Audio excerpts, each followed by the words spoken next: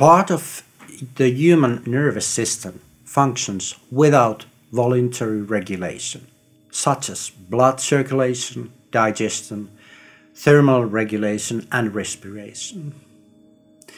They happen without conscious effort. The same applies to defense response in life-threatening situations. The biological basis for this kind of defense is formed by autonomic nervous system. In the face of danger, before any conscious effort, automatic defense turns on, and the body prepares itself for fight or flight. However, if this kind of active response doesn't work, the autonomic nervous system launches the passive alternative to save energy. The autonomic nervous system responds to threat of death by total submission and paralysis. This is the core of polyvagal theory. Emotional damage leaves such a mark that even in situations which are not threatening can result in aggression, fear, or paralysis.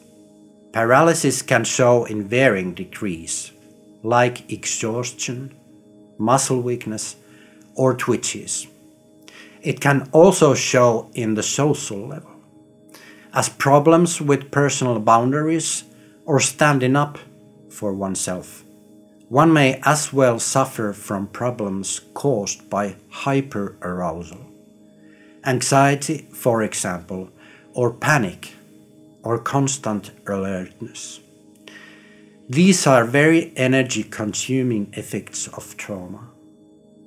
All this activity, originally aimed at defending against threat, is also regulated by the autonomic nervous system. It all happens unconsciously, although the threat itself may be long gone. Polyvagal theory also allows us to consider depressive states in a whole new way. They can be seen as states of trauma-related hypoarousal. If you are prone to hypoarousal, your ability to defend yourself is weakened, and it makes you vulnerable to further trauma. Understanding of the autonomic nervous system has been inspiring me for a whole decade already. The polyvagal theory plays an important role in my daily work. It also explains the biology of tranquility and safety, the experience that is generally the basis for successful treatment. It is quite curious that there is more research on threat-related emotions than tranquility. Considering all psychiatric treatment, the importance of safety cannot be overstated.